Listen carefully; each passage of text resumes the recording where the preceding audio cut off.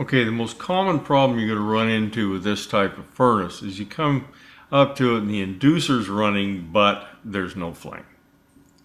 So you shut it down and then you turn it back on again and the burner lights, but then it safety's out after the trial for ignition.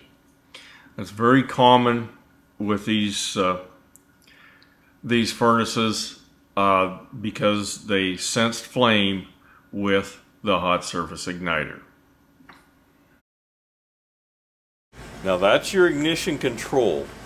It's usually it's a problem with the flame safety control, because that's what that actually is, the flame safety control. We call it a control box or ignition control and so on, but it is a flame safety control because it turns on the gas valve, makes sure the gas is burning inside the heat exchanger, and proves it.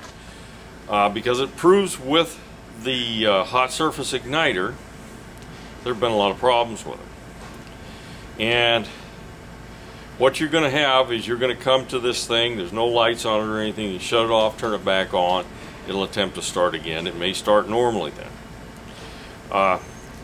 If you have more failures with it, then you're going to have to figure out what has happened on this machine.